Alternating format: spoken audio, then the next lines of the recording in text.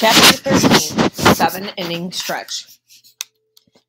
By the 7-inning stretch, Bat's whole body felt twitchy from sitting. Dad loved the 7th-inning stretch.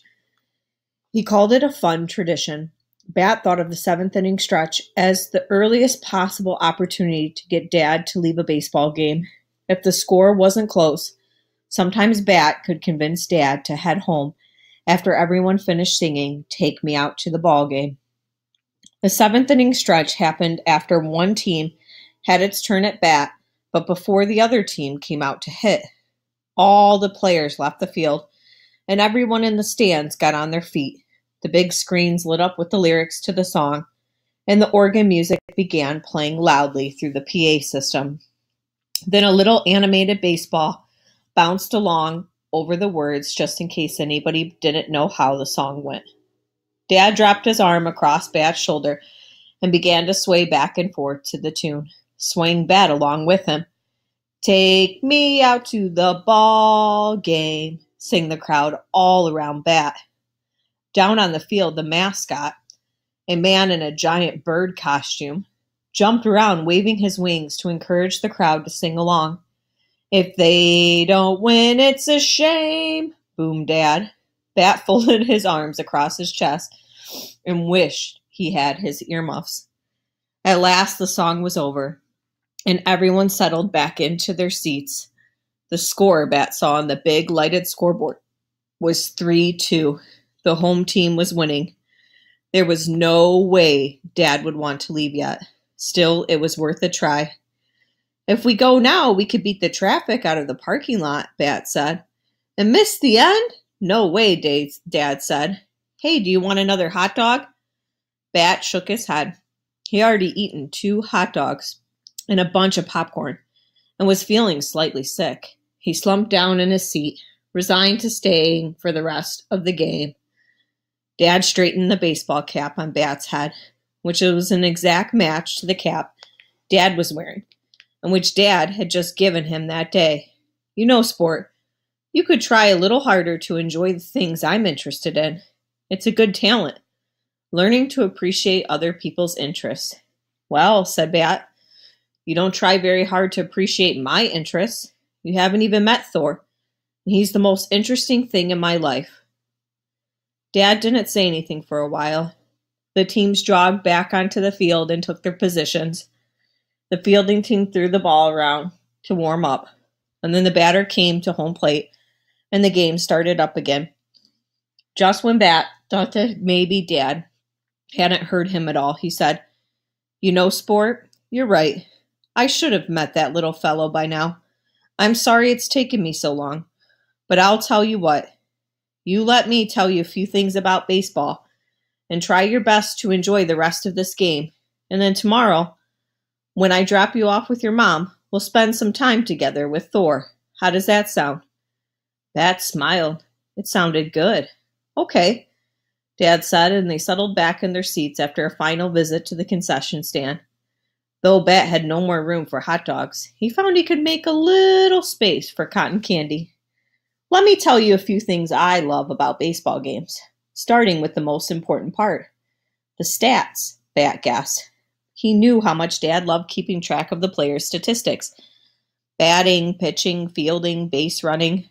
Dad had a whole stack of notebooks that he kept in a top drawer in his desk, dedicated to keeping track of statistics. "The stats are pretty great," Dad said. "But it's not the stats I like best." "Is it the hats?" Bat asked. Dad had a shelf in his closet where he kept his collection of baseball caps. He liked to wear the cap of whatever team he was cheering for, whether he was at the game or watching it on TV. "It's not for the hats," Dad said. "The food? Nope. The crowds? Nope. The mascots?" Dad laughed. "It's not the mascots. I give up," Bat said. "What's your favorite thing about baseball?" "It's this," Dad said, relaxing in his seat and putting his arm around Bat's shoulder again. "This right here, sitting next to someone I love, having a snack and something to drink, enjoying the outside air together, spending time together, being with you." Bat could point out to Dad that they could do most of these things back at the apartment or at a park. It didn't have to be at a baseball game. Technically, Dad's argument was flawed.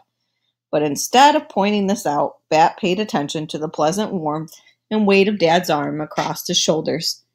He pinched off some cotton candy and popped it into his mouth, enjoying the way it changed from fluff into melting sweetness. He looked across the field, not trying to keep track of the players or the score.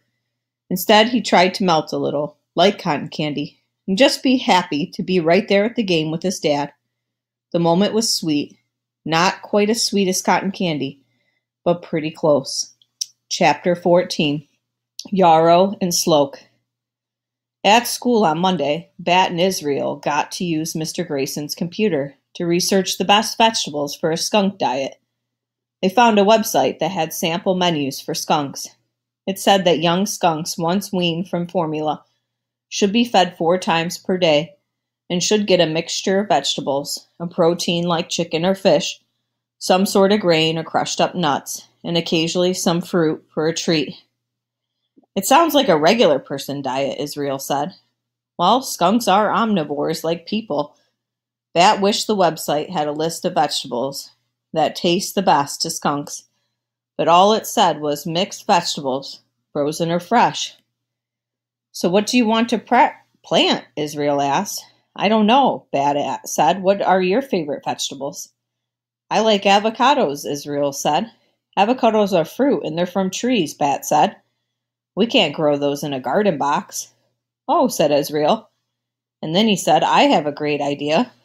Israel's idea was to make a survey for the class to take, asking everyone to write down their 5 favorite vegetables. Then we can figure out which vegetables are the most popular, and we can plant those, he said. Bat nodded. I like it, he said, very scientific. When they told Mr. Grayson Israel's idea, he said, you can use the copy machine if you want in the office. So Bat and Israel made a survey. Pick your 3 favorite vegetables from this list. Number them 1, 2, and 3. Asparagus, Brussels sprouts, broccoli, cabbage, corn, carrot, kale, lettuce, spinach, squash. Bat wanted to include every vegetable they found on the website. That listed all the vegetables in alphabetical order. But Israel said, I don't think anyone in our class knows what yarrow or sloak even are, Bat. So Bat compromised on just 10. Then they took the hall pass, which was an old flip-flop with walking pass written on the sole, and headed to the front office to make their copies.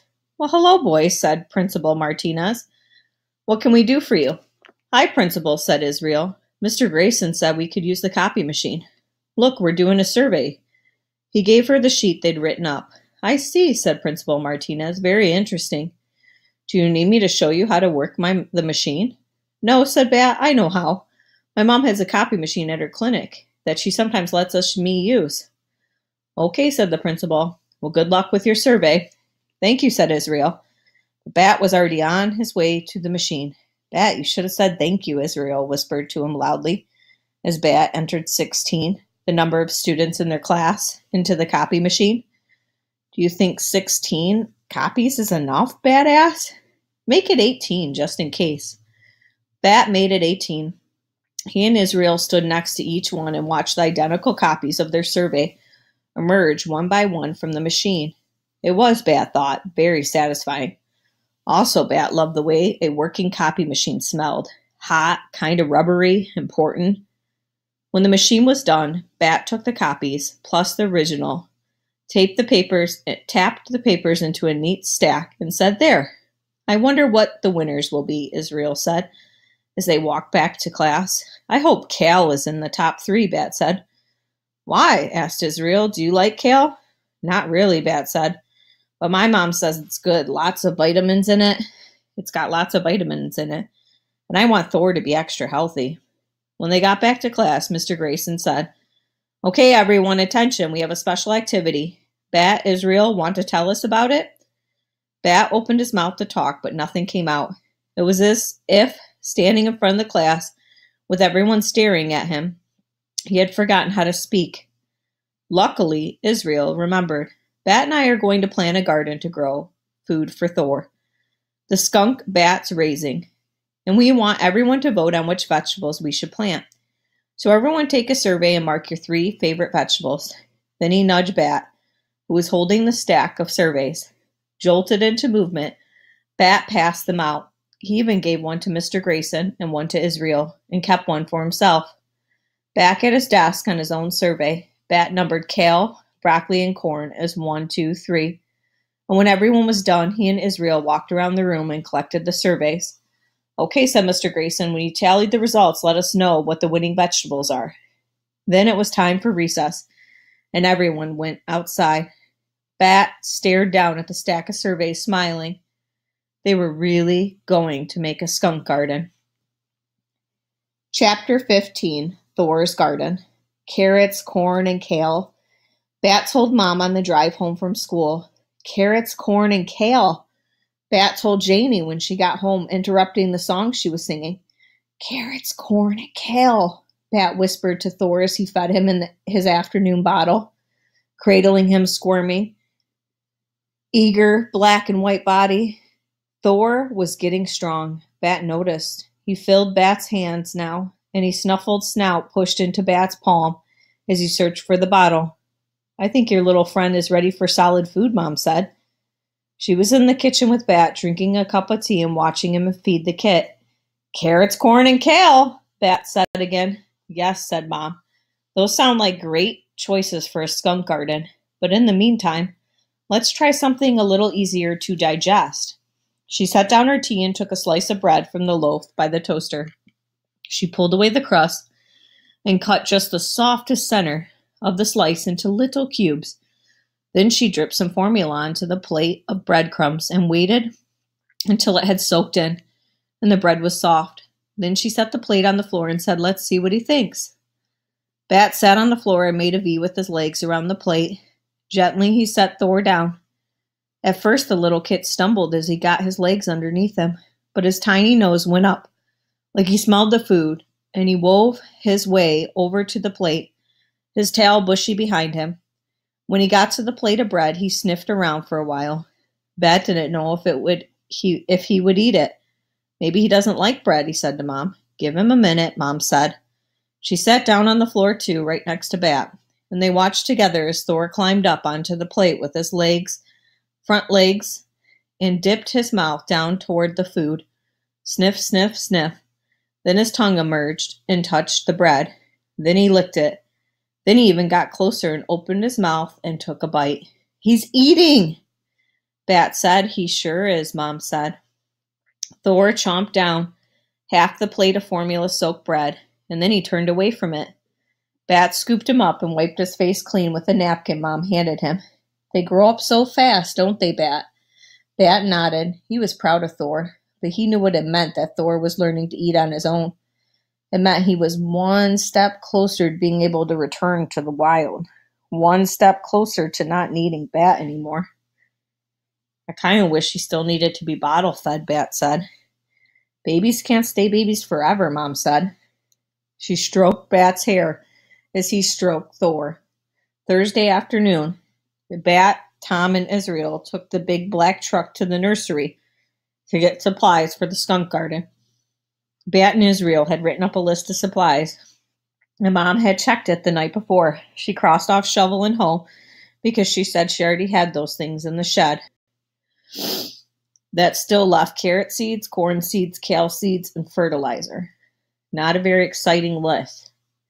When they found everything they needed, Tom drove them all back to Bat's house so they could get to work. Bat had never been at his house without another member of his family being there, and he wished suddenly that Janie were home. Not because he wanted her to make him a sandwich, not because he needed anything from her, just because it would have been nice to have her there. He found the key just where Mom had promised to leave it, under the second biggest potted plant on the front porch, because the biggest one was too heavy to move, and used it to open the front door.